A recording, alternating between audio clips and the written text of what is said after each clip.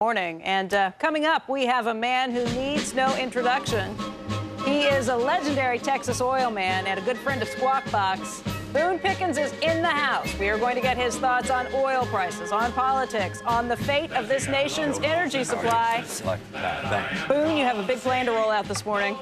Big what? You got a big plan to roll out this morning? Big plan. And we're going to be talking all about it. I wore the scarf. I love it. Thank you. Thank you very much. Hey, everybody.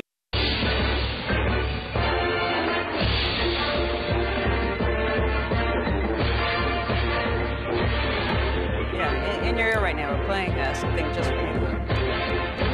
It's Oklahoma State's fight song. Oklahoma State. Yeah, Oklahoma State fight song. Thank we are all geared up in orange today because we promised Boone we would the next time he came on. That's right. Joe and I said we would show up. We'll do what we got to do. We will.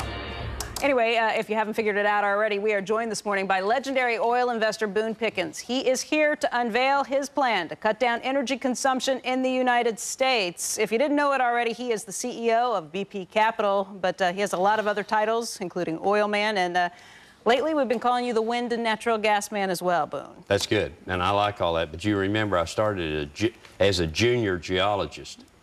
As a junior geologist. That's what you were identified as when you first started out. When I first started, yeah. Well, you've been in the oil business a long time, and today you are unveiling a national plan. You are concerned about what's happening in energy. So what is the plan that you're rolling out today? Okay. The problem is that we are buying $700 billion worth of foreign oil every year. And that number is not going to stay at 700. It's going to move up because oil prices are going to move up. The people that have the oil are going to get as much for the oil as they possibly can. Is that wrong? No. I don't find anything wrong with what they're doing. It's just that we have been stupid enough to drift into the area where we're so dependent on foreign oil that we're paying $700 billion now and we'll pay more later. But back in, well, it was 1970, that we were importing 24% of our energy needs? Yes, 24%. And by 1991, the Gulf War, we were importing 42%.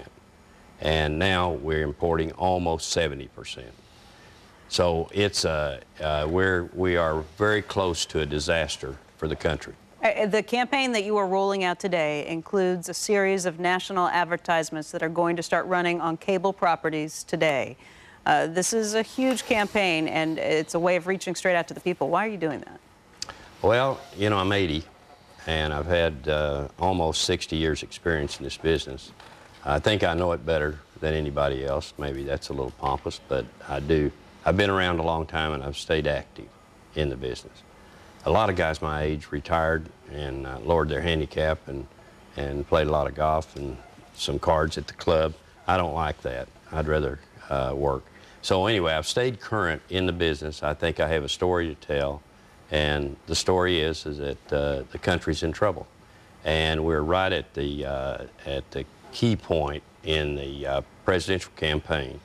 And I don't think the subject is being addressed properly. I don't think the American people know something's wrong.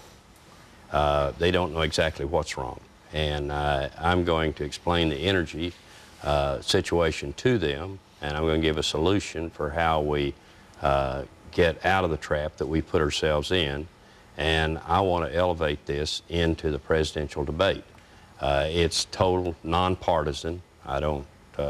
I'm always going to vote Republican, of course, but I'm not working for John McCain, and it's, but I want it to be nonpartisan.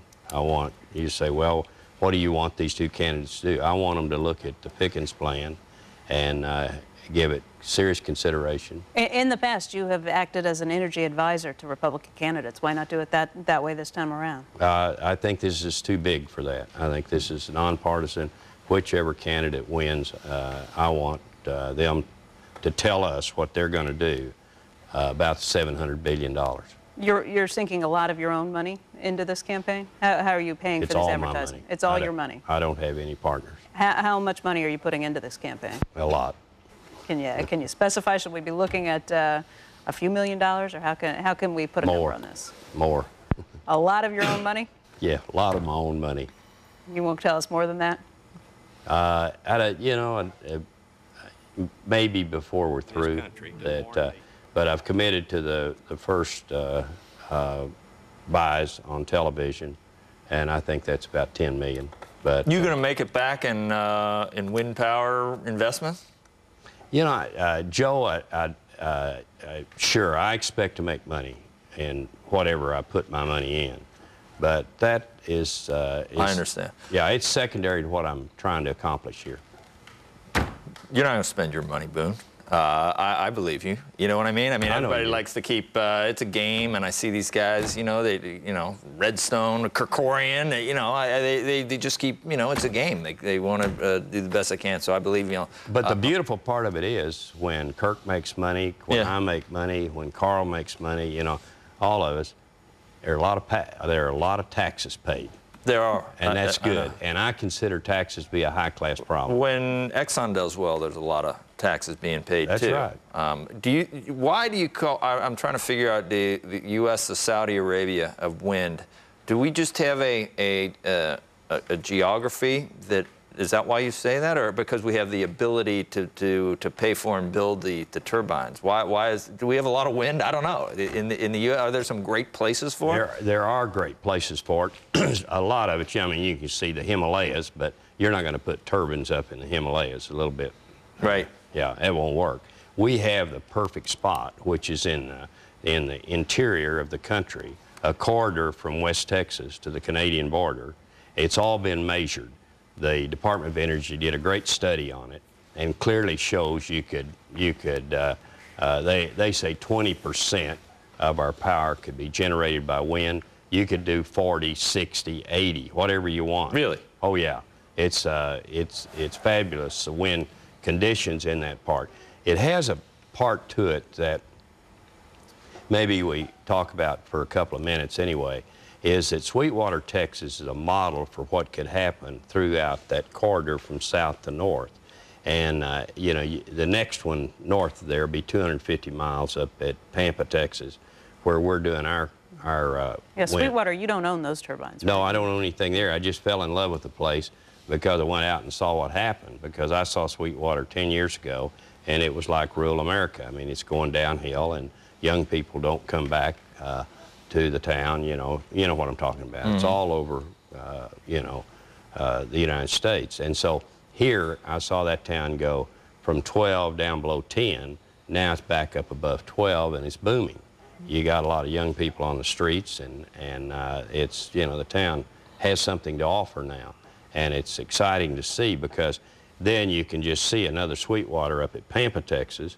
Pampa will be the wind capital, because that's my deal. Yeah.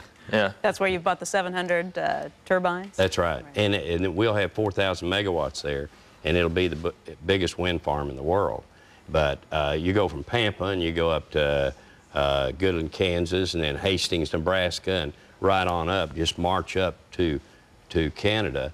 And you can imagine the billions of dollars that will be spent in that corridor. And, you know, great jobs. And the thing about it is, it's not like finding an oil field. You find an oil field, and it's not long before it starts to decline and then deplete, and then the oil field's gone. And but here, the wind doesn't stop. And well, Boone, we have a lot more questions about the wind power, about what to do with natural gas, about what the rest of your plans are, where you think oil prices are headed. You're going to be with us for the next hour to talk about all those things? I thought I was going to be here all day. Oh, really? You're staying till 5 p.m. now? Sure. Perfect. All right. So because Boone's going to be spending such a long period of time with us, folks, if you want to write in and ask any questions of Mr. Pickens, feel free to do that. You can write in at squawk@cnbc.com.